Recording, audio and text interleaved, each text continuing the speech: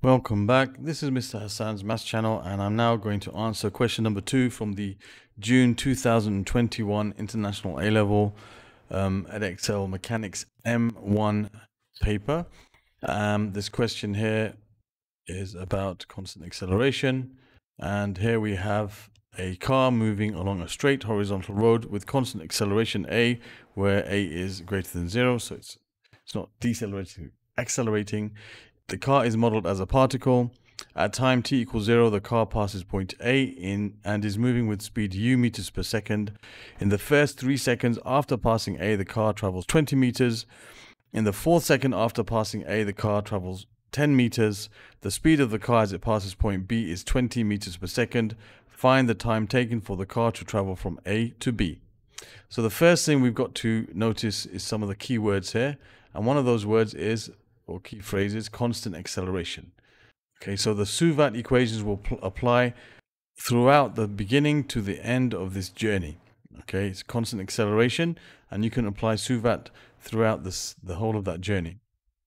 That's the first thing to note, and that's very important. Now, let's just make a little diagram to make things clear. So we know that it's going with constant acceleration, so that bit is registered in our brains. Now let me just make a little diagram, okay, just to illustrate what's happening. It makes life a lot easier to do that. So at t equals 0, it passes point A. So this is, let's call this a point A. Time equals 0, it passes A, the speed is u meters per second. So let's just imagine it's moving this way, take that as positive. In the first 3 seconds after passing A, the car travels 20 meters. So the first 3 seconds, let's say it's got to the point X. I'll just call that X. This is 3 seconds, and it's traveled a total distance in that time of 20 meters. So the distance between A and X is 20 meters. Okay, that's 20 meters. All right, it doesn't tell us anything about this point here. Okay, just that after 3 seconds, it's gone 20 meters. Then it says in the 4th second, so one more second after passing A, so it's an extra second after passing A, it travels 10 meters. So it travels 10 meters in that 1 second. So let's say it's reached point Y, and it's traveled another 10 meters. So that's 10 more meters, and that's in the 4th second. Okay, so that's after 4 seconds, it's traveled another 10 meters. So altogether between A and Y, what we called Y, it's traveled 30 meters. Then it says the speed of the car as it passes point B is 20 meters per second.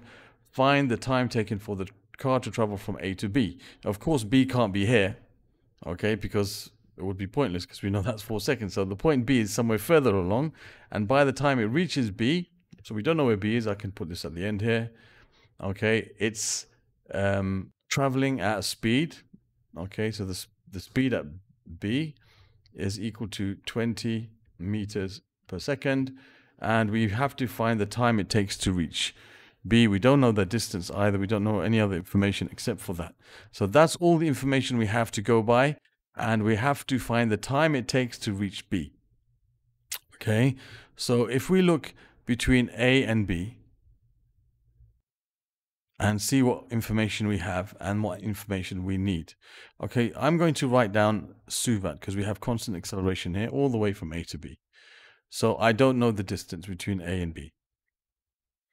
I don't know the initial speed of A. I know that the final speed of B is 20 meters per second. I don't know what the acceleration is, just constant, and I don't know what the time is. I have to find it. So all of those things I don't know. Okay, so if I want to find the time it takes for me to get from A to B, the total time, then in this equation, what things I need to know, okay, for example, if I use V equals U plus AT, if I know my initial speed, if I know what U is, and if I know what A is, okay, I can find what T is because I know this already.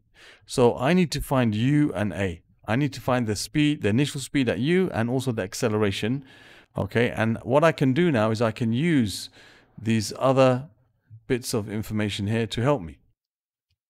So let's look at between A and X and see what we have. Again, Suvat. Okay. Of course, some of these things won't be the same between A and X as they are between A and B. For example, the distance is not the same. I know the distance between AX is 20 meters. I know the initial speed is U. This is the same U as that. It's the same speed at A as this is U. Okay, I don't know what the velocity at, the final velocity at X is. I don't know what that is. The acceleration, I don't know what it is, but I know it's the same acceleration as this. So the U and A in this situation is the same as the U and A in that situation, which is useful. So if I can find U from this and A from this, it will be the same U and A as in there. And the time here we know is 3 seconds. Okay, and let me also look at what I have between A and Y. I'll just put this over here. Between A and Y. From A to Y, again we have S, U, V, A, and T. Now, between A and Y, I know S, well, I know S is 30 meters. It's 30 meters, right? From here to this, 20 plus 10, that's 30. Again, U is the same, because I'm taking A as my initial place. U is the same U as in these two situations. V, I don't know what it is. That's the velocity at Y. I don't know what it is. The acceleration, again, is constant all the way through. So the A is the same in all three cases here. And the time I know is 4 seconds. Okay, so now what I'm going to do here is I'm going to see I've got a bit more information in these two situations than I do in that situation. So I might be able to find my U and my A from these two situations. Okay, so I know the S in both situations. I know the time in both situations. But I can't use this at all because the velocity in this situation, the final velocity in this situation is at X and the final velocity in this situation is at Y. So they're not the same at all. But these two are the same and these two are the same. So I'm going to think of an equation where I'm going to be using S and U and A and T. And that equation is S equals UT plus a half AT squared. So if I consider from A to X first, I have S equals 20, U equals U, which we have to find, T is equal to 3, plus a half times A, which is the same A as here, which we have to find, times T squared, which is 3 squared. And if I look at A to Y, which I've called Y, that second situation, we got S equals 30, U is equal to, well, the same U as here, so the velocity at A, okay, times 4 seconds this time, UT plus a half times A, which is the same A in both situations, times 4 squared. Okay, so we can now see I have two unknowns here, U and A, which are the same as these two unknowns. So I think I'm going to use simultaneous equations to find A and U. And then once I've found the A and U, I can use it in this equation to find my T, and then I'm finished. So let's just simplify this. You've got 20 equals 3U plus, that's 9 over 2 A. And here I've got 30 equals 4U plus, you've got a half times 16, which is 8A. This can simplify to 15 equals 2U plus 4A. Just divide by 2. And this can simplify, if I multiply by 2, I'll have 40 equals 6U plus 9A.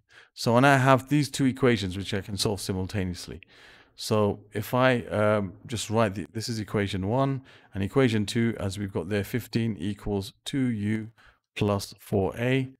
I'll call that equation 2. If I subtract those two equations from each other, I've got, well, I can't yet, sorry. I have to modify one of them first. I can't just do it straight away because I have to make one of the coefficients the same. It looks like U is easy to make the same. So let's call this equation 2. Multiply by 3, so you have 45 equals 6U plus 12A. That's equation 3. And I'll write equation 1 underneath it, 6U plus 9A. That's equation 1. Let me now subtract these two.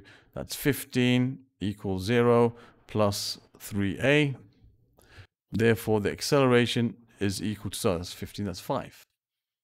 Not 15. Sorry about that. So the acceleration, 45 minus 40 is 5. 12 minus 9 is 3. So the acceleration is 5 over 3. Okay, so 5 over 3 meters per second squared is acceleration. And therefore, I can now find out my speed, u. Okay, because I can rearrange this equation. I can say 15 minus 4a. That's what u is going to be divided by 2. 15 minus 4a over 2. So it's going to be 15 minus 4 times 5 over 3, which is 20 over 3 divided by 2. That's going to be 45 over 3 minus 20 over 3. That's 25 over 3 divided by 2, which means times a half, which is 25 over 6. So I can see that u is equal to 25 over 6 meters per second. So I've got a and I've got u. Now I've got to use those to find what t is. Okay, so now if I look at this situation here, I can just take this to the next page. So let's just, we got between a and b, we had s, u, v, a, and t. Okay, we didn't know what the distance was. We know that the initial speed, we found it now. The initial speed of this is 25 over 6 meters per second. Okay, 25 over 6 meters per second. The final velocity we're told is 20 meters per second. The acceleration was 5 over 3 meters per second squared. And the time is what we have to find. Okay, so we were told this in the question. We don't need the distance, we have to find the time. So we can use v equals u plus at. If I rearrange that for t, I have v minus u over a is equal to t. So the time is equal to v, the final speed, which is 20, minus the initial speed, which is 25 over 6, divided by the acceleration, which is 5 over 3. So if I calculate that, I get my time. So this is going to be 120 over 6 minus 25 over 6, just make them the same denominator. I could do this in my calculator, but it's no problem, we can do it mentally. 125 minus 20 is 95, so that's 95 over 6 divided by 5 over 3, which means times 3 over 5. We can cancel this with this, that's 2. 5 into 95, 5 goes into 5 9 one time, remainder 4. 5 into 45 goes 19 times, 9 times, so that's 19 over 2. 2 into 90, that's going to be 9.5 seconds. So the time is 9.5 seconds. And there we have the answer for question number 2. Okay, so the key to answer such questions is to remember certain key things. Like if there's constant acceleration all the way through, you can use suva. Okay, and I can use, it will be the same acceleration all the way through from the beginning to the end. That a will be the same all the way through. Okay, the thing you have to take care of is, the different things in different places. So a to x and a to y and a to b, that u will be the same. So if you consider from a to x and a to y and a to b, the u will be the same every time. But things will be different, will be like the distances. A to x won't be the same as a to y. The final speeds won't be the same because the final speed at x, y, and b will be different and stuff. So you've got to be careful to see which of these are going to be the same and which is going to be different. So the way I set this up from a to b and a to x and a to y, of course the acceleration is the same all the way through. But the other thing that's the same all the way through in all of these 3 cases is u, because I've taken a as my initial place for all of them. But v's will be different, and also the s's will be different. Okay, so that's very important for you to realize. And there we have the answer to that question. Okay, just have to realize that if we find what u is and a is, we can get the answer. And u and a can be found from these 2 bits of information, because those are unknowns which are the same in both cases. So we can use this formula to find what u and a are from forming 2 separate equations from 2 situations. I've called this point x and this point y. They didn't give it a label. I just did it to make it clear. Okay, so there we have the answer to that question. Other questions from this paper can be found by clicking on the link that will appear at the end of the video over here. Other questions about constant acceleration can be found clicking on this link. This is for M1. Other question, you can also find another paper linked in M1 from the card that's been appearing sometimes on this video at the top here. You can subscribe to my channel by clicking on this link, and other papers you might want to see, like P1, P2, P3, P4, S1, also IGCSE papers, you can find in the description. You'll find links to those papers from there. Thank you for watching, and see you soon.